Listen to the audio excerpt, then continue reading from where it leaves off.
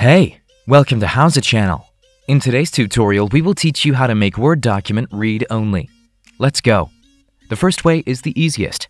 Right-click on the Word file you need and select Properties from a list. Check Read-Only. Click on Apply and click OK. Open the file and it will have a read-only mode on it.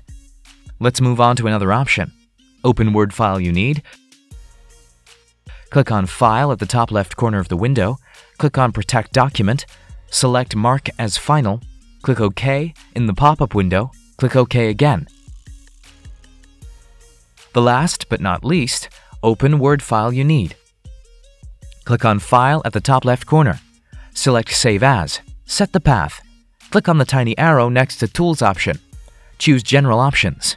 Check Read Only Recommended. Click OK. Save the file. Open the file. It will be in read-only mode. Thanks for watching the video. Please like it and let us know if you use any of our tips and tricks. Subscribe to our channel. We upload new tutorials every day. See ya!